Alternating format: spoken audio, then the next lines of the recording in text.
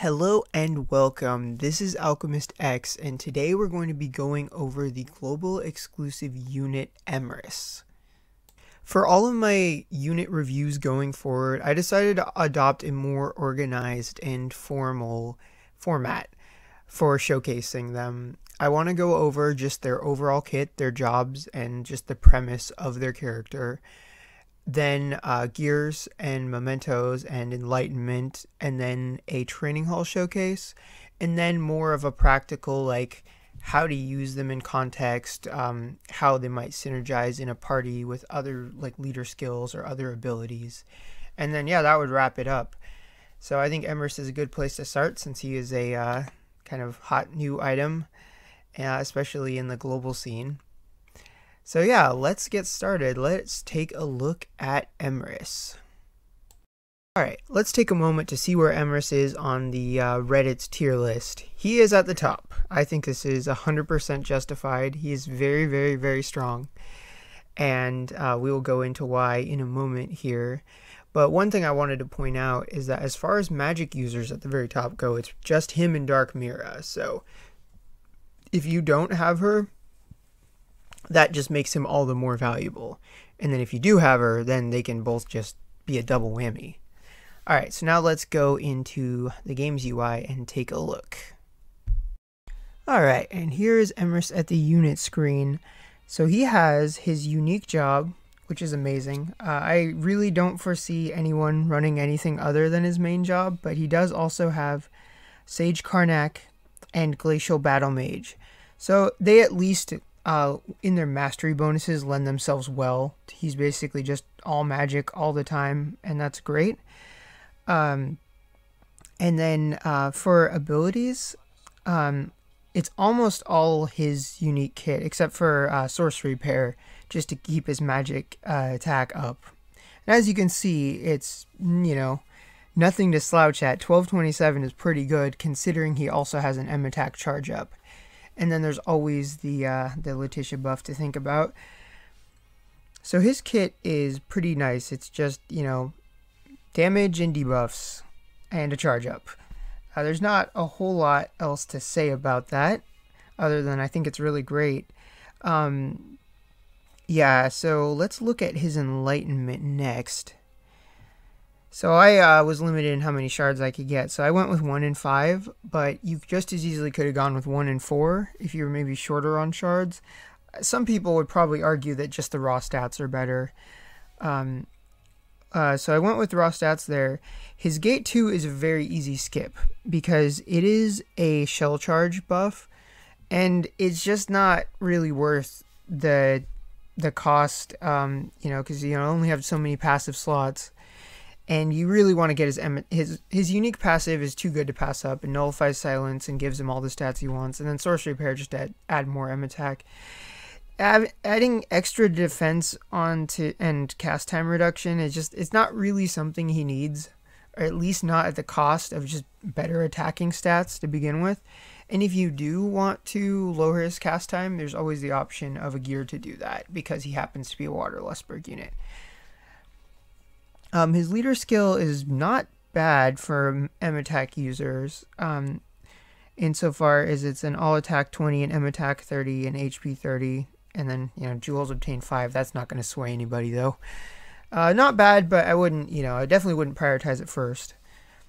And then gate 4 is more stats. Again, it's debatable whether or not you would want to pick 4 or 5 first. But I like 5 in that what it does is it enhances his Icy Phantasm. And so let's take a look at that for just a moment. We'll have a deeper look at his moveset when we go to the training area.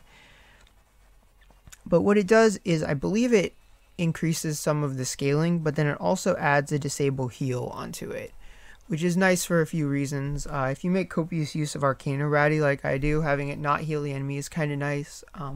Or if you're doing conditional damage for status effects like how Fury might be used, then Disable Heal is nice just because it's very rare for enemies to be immune to it. Like if an enemy is if you're going to be able to inflict a status on an enemy, chances are Disable Heal is one of the most likely. That's why I like it. Although I could definitely understand if you just wanted the stats, because he is quite the nuker. And then as far as gears and mementos go, he does have his own memento. It's limited. I just didn't want to go for it. Too many gems when we're too close to anniversary and other stuff that's more important to me. So I just popped Sophia's memento on there just because more M attack for units from Lustberg. Pretty simple. You could do HP like the Ailu gear if you are kind of lacking in good Lustberg buffs. If you have a lot of the Alma swimsuit, that's another good one for HP. In general, I haven't found him to be too squishy yet. So I prioritize the attack stats. Of course, if you have his memento, you'll want to use that. And then for gears, one of them, of course, would be his VCR. But if you don't have either of those, then really just HP, M attack, agility, maybe fire exploit. If you have anything that gives flat bonus to water. I used the ring frost materia from Neo Vita. The silent res is redundant on it, but that's okay because the other stuff is good. Fire exploit and just flat water damage, and then battlefield drama because that's agility and M attack. And then I think the third slot would honestly just be context. Like maybe you need Regen armor. Maybe you need that minus cast time from the Sophia T-Caddy. It depends, but really just you can't go wrong with HP, M attack, and agility. It's like the part of a balanced mage diet. Alright, so that wraps up our look at him on the unit screen. So the next thing we're going to do is take a visit to the training hall. Okay, well, first of all, I forgot to mention the Chipmunk, and I feel kind of silly about that. But yeah, modify M attack power. That's great on him, just like any other magic user. So yeah, that was silly of me doing a global unit review and forgot like the best global gear. Alright, so yeah, we're just going into this training hall. Now I don't have Emrys's gate 3, so it's just the HP 30, M attack 50, but that's still pretty good, all things considered. It's right up there with Letitia's.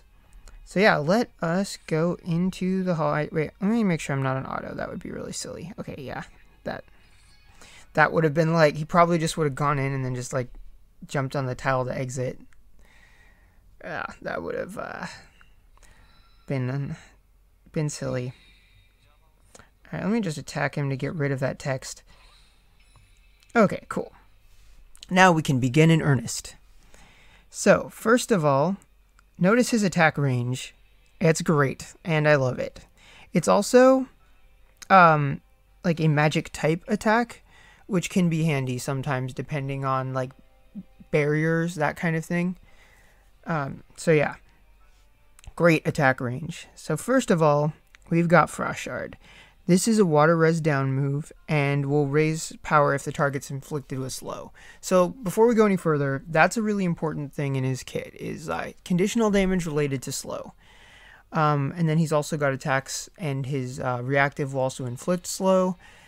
So if they're susceptible to that, it really increases his damage output. So that's an important thing to note. So let's do it let's see what it would be. About 5k. That's alright. Now let's do Cold Snap, which will inflict slow on him. 100%, good to know. And the nice thing about him is that he has some cast time skills, but some of them are instant casts, and that is just always nice in a mage. I kind of feel like he's like a super Automa. Like I wonder if when they were designing him, they kind of used Automa's general kit as a template and then just decided to stack a ton of conditional damage and a charge up on that. We will have to see when farther down the line, when Automa's Job Plus Plus comes out, how he and Emrys stack up together. I'm looking forward to that. Not looking forward to the limited memento part of that though. Alright, so now let's check that first move again. It was about 5k before. Alright, now it's almost 9,000, so that's not bad. And we haven't gotten into the res down yet. So the third attack he's got is a water magic attack, and it lowers agility. So that, speaking of Automa, that synergizes fairly well with him or anyone else like Dark Automa, where they have conditional damage based on agility. So that's good to have, and just in general use too. You know, lower their agility, less turns they get. It's not insanely damaging, but it is a fat AoE, so that's fun. Alright, now we're on the... Oh yeah, this one is great. This is something that really sets Emrys apart, at least in my opinion, is Frozen Wind. It's an attack that lowers magic res for 3 turns. It also moves them back, but you know, that seems less pressing than the fact that it lowers magic res.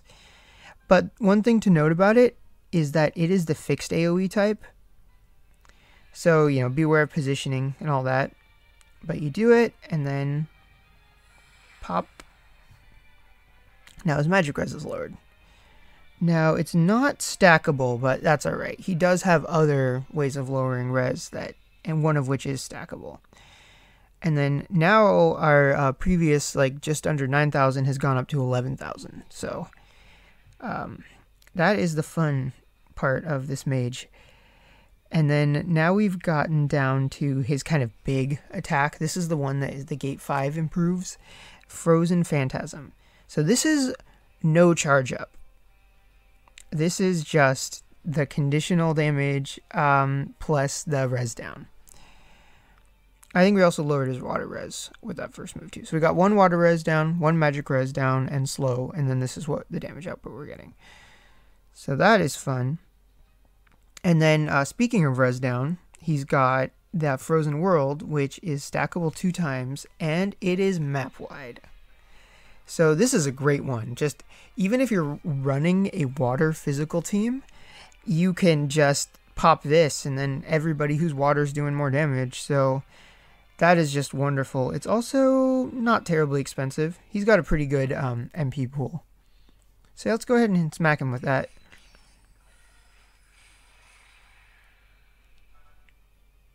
And then now let's see how much that first one was doing. Alright, went up a little bit. And then Frozen Phantasm's gone up to 27. And so that is his main skill set. And then let's look at his sub. He's got another slow inflicting magic attack. This one is cheap. Not a ton of range, but, you know, doesn't cost much. And then the big kind of mover and shaker in his kit is the triple M attack charge up. Now, he's got 4 casts of it, so that's generous. Not quite 9 levels, but up there. And it only costs 20, so as a mage, that's kind of nice. We'll use that in... Actually, you know what? Let's use it now.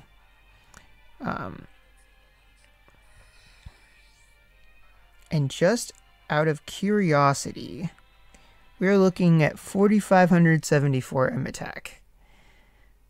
So now that Icy Phantasm has gone up to 64,000 damage.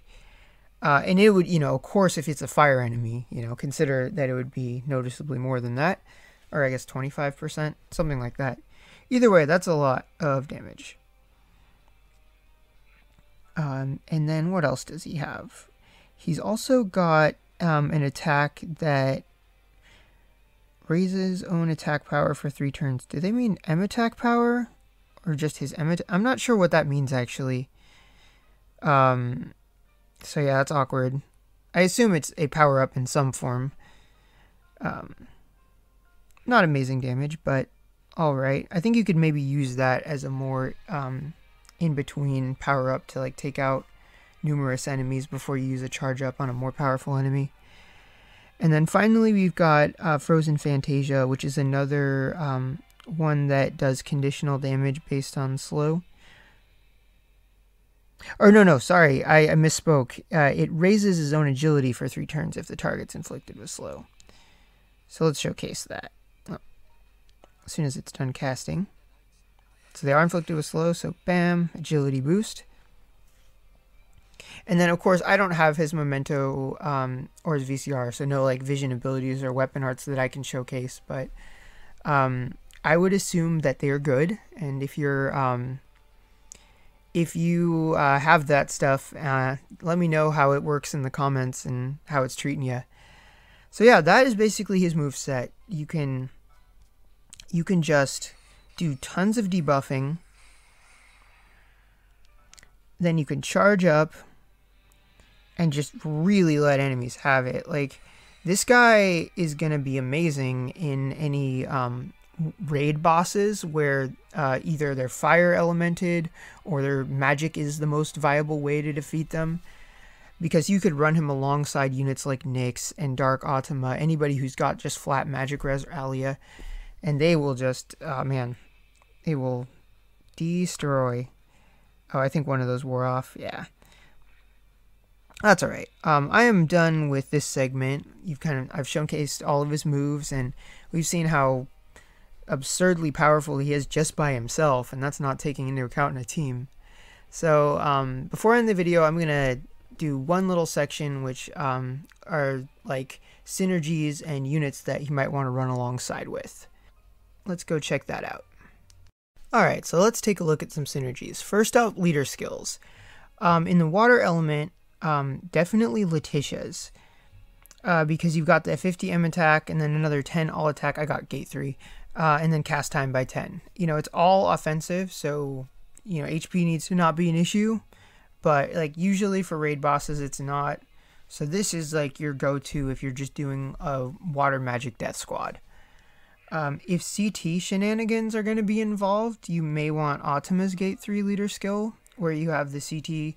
I believe Dark Mira has that too. I don't have her, but that's an option if necessary, although you'll get a lot less M attack out of it. And then otherwise just his own leader skill is great too. And then another option in a different element is just because he's a Lustberg unit, the HP, all attack, and M attack power up. So that's pretty good too if you were just say running a Lustberg magic team, or I guess you could run physical potentially, but I would mostly imagine Emrys being used in either water teams or magic teams. But some other units he might play well with would be Nyx for his magic res down, or Dark Automa for the same reason, and then Alia as well. Actually, I don't really need to showcase the units for that part, but so yeah, just anyone who can lower magic res or lower water res. So that might include Julia or Tethys or Itsuki. On the water side, and then the ones I mentioned earlier for magic. And then another friend he might be able to make, depending on the success rate of this skill, is Klima, because her rain snail can also inflict slow, although he has no trouble inflicting it himself, but you might be able to get some extra benefit out of that. But yeah, so I think that does it for this review of Emrys. I am really happy with him overall as a unit, even if he is like partially enlightened with no memento. So if you found yourself pulling him maybe by accident, or you got him but didn't complete the setup, don't worry, he's set. So alright, next review I'm going to do is Siegfried, because I got a comment about that, and I love Siegfried as a unit, so look forward to that, and then of course the weekly update on Thursday and or Friday, and I will see you guys next time.